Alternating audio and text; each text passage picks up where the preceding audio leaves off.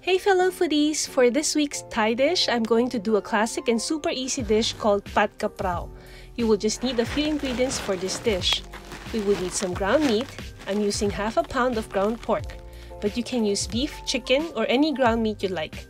We also need some onions or shallots, a few cloves of garlic, and some Thai chili. I'm using only one because I don't like it spicy, though you can use as many as you like or skip it altogether if you don't want it too spicy. Also, just a note that if you use lean meat like ground chicken or turkey instead of pork or beef, that because there's less fat, you will need an extra tablespoon of oil when you're cooking, otherwise it will come out dry. The next step is combining the sauce, which is 1 tablespoon of fish sauce, 1 tablespoon of oyster sauce, half a tablespoon of dark sweet soy sauce to give it some color, or you can also use equal amounts of sugar and soy sauce if you can't find dark soy sauce. And I'm also adding half a tablespoon of sugar to balance out the saltiness from the fish sauce. We're just going to mix this all together and put it on the side.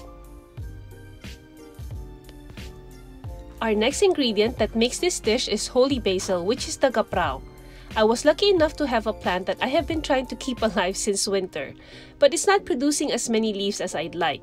So I will do a combination of this basil and regular Thai basil, or you can use Italian basil as well. It will give it a slight different flavor, but will still make a great dish. We'll just pick some of the leaves and it will make about 2 tablespoons worth.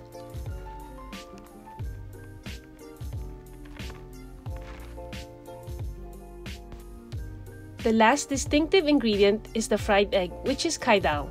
You will need at least 2 tablespoons of oil and fry your egg to crisp the outside, but leave the egg yolk soft and runny.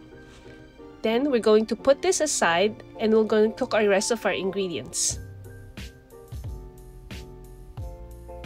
I'm using 1 tablespoon of the oil from my fried egg to not waste it. Add in our shallots or onions and cook for a minute until soft. Then we're going to add our ground meat and then cook it until it's almost done. Next, we're going to add in our garlic and chili and cook for another minute. And then add in our sauce mixture and then toss and combine. Then lastly, we're going to add our basil leaves and then serve. You can also add in some Asian green beans or spinach to this dish if you'd like to give it some color. This is usually served on top of white rice, and then we're going to top it off with our fried egg.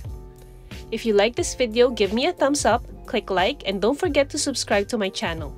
And as always, thanks for watching!